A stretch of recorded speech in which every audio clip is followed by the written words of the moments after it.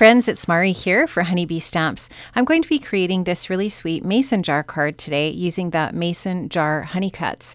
This is a really adorable set that includes a card base that's shaped like a mason jar. You can just see that I have that die on some white cardstock here. I'm going to use some low tack tape to tape that die onto my white cardstock. Then I'm just going to take my scissors and trim that down so that it will go through my die cutting machine.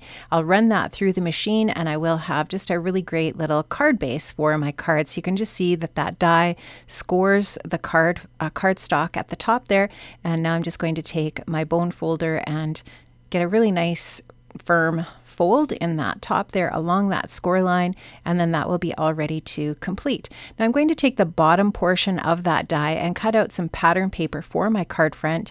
This is some paper from the Hugs and Kisses patterned paper pad. This is just a beautiful paper pad. I love it so much. I'm also going to use a piece of this burlap paper from the Farm Fresh holiday paper pad. This is not actually burlap, obviously it is paper, but it is definitely a burlap print. It's really fun, and I'm going to use that as a little jar topper for my project. So I've used that jar topper die from the set to cut out that burlap paper. Now I'm going to take my honeybee glue tube and I'm going to add a little bit of liquid adhesive to the back of the paper, and I'll adhere that onto my card front. I like using this liquid adhesive because it gives me a little bit of time to wiggle my paper around and get it just into the right position so that it's covering my card just perfectly. So there you can just see I have that on there. I'm just going to burnish that down a little bit and make sure that glue is all adhered. And now I can just take that topper and add that onto the top of my mason jar. Now this die set does include another die that would cut out like a typical jar lid. You could cut that from metallic paper or whatever you'd want for a different look for your jar. Now I'm going to use this really amazing foam roll. This is a roll of foam dots that Honeybee sells in the shop. I will be sure to link that up, but these are really great little foam dots. They have a little tab on them for the release paper on the back that allows you to just grab that tab and take the backer off of the dots. It's a really, really great value. You get a ton of foam adhesive on that roll, and I really love these. They are a really great product. So I'm going to use a bunch of those foam dots on the back of that topper just to go ahead and add that to the project. It's going to give it some really nice dimension. And I'm also going to add a little bit of frayed burlap around the edges of this. And I'm also going to add a little bit of twine to the top of the project as well. You'll see that as the project continues here. I'll tie just a little bit of kind of a jute twine around the top of this top portion of the card.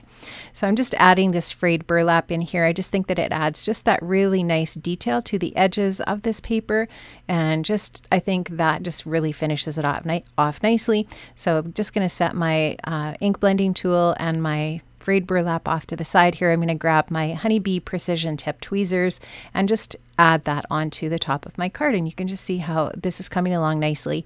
Now I'm going to take some worn lipstick Distress Oxide ink and again my ink blending tool, and I'm going to add a little bit of ink edging to the jar.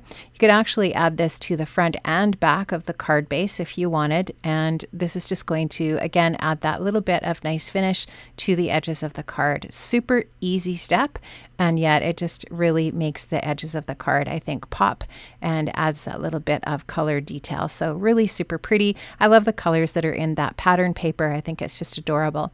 Now I'm taking the label die from the mason jar set, and I'm going to die cut that from some white cardstock as well. I'm going to use the Bitty Buzzwords Be Mine die set, not stamp set. So I'm not using the stamps for this. I'm just using the dies, and I'm going to use the word sweet. I'm going to die cut the base out of some aqua color cardstock, and then the scripty word sweet out of some white cardstock, and then I'll adhere that white cardstock onto the aqua. It's going to look so pretty and crisp for a detailed sentiment for the front of my card. Just using my tweezers to help me glue those pieces together. And that Be Mine honey cut set for the Bitty Buzzwords does come with the backer and the scripty word for all of those words that you saw on the screen there in that set. So it's really fantastic. Now I am going to be using this is called Hello Sweetheart set. And this Hello Sweetheart set not only has that beautiful heart, but it also has some really great sentiments in it. So I'm going to use a couple of those sentiments, to my and love. So the entire sentiment or greeting on the front of the card is going to be to my sweet love. And the to my and sweet are going to be stamped out on that white cardstock with some black crisp ink. So I'm just lining those up. I think at some point here I decide that I'm going to move the words to my up a little bit just to make sure that they're all centered. But I don't have the word sweet adhered down yet at this point. I just have it sitting on there because I'm just trying to get everything positioned, using my MISTI to help me out here so that I get things in the right place. So I'm just using the grid lines on the MISTI door to help me make sure that things are straight. I really love that the MISTI has all of those little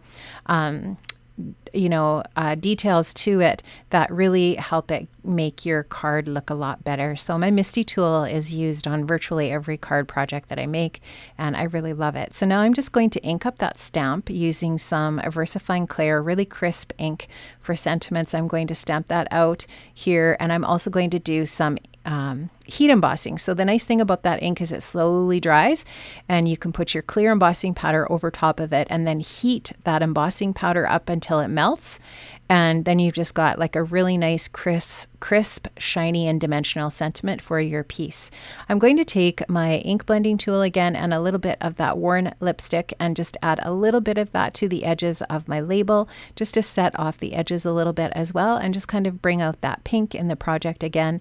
And that's just a really simple, again, easy technique that you can use in all of your different paper crafting projects, scrapbooking or whatever it is that you might be doing. Card making, obviously. It's just a really simple and easy way to add some detail. There, I've got those fantastic foam dots again added to the back of my label. I'm also going to add them to the back of the word sweet, and I'm going to get that adhered to that label, and that will finish off the sentiment for my card. Really love how that came together, and I love these Bitty Buzzwords. There are so many now in the Honeybee collection. You can find these in lots of different themes and for lots of different types of cards, and you can mix and match, and they work really well. So there you can just see I have that twine tied on the top of that topper for the jar. Now I'm going to take the little bow die that's part of the Mason Jar Honey Cut set. I'm going to cut that out of the same aqua paper that I have on my sentiment and add that to my project. And I'm also going to use some of the rainbow gems. So I'm going to use one of the red gems, and I'm going to just stick that in the center of my bow, and that is going to complete my card.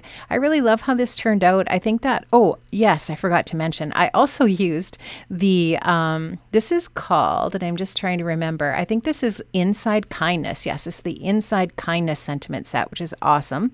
And I have stamped a sentiment inside of my card as well, just to finish it off. And that is my project today. Thank you so much for watching. Make sure that you check the links in the description box below for all of the products that I've used today on my project. Have an amazing day, friends, and I'll see you soon. Bye-bye.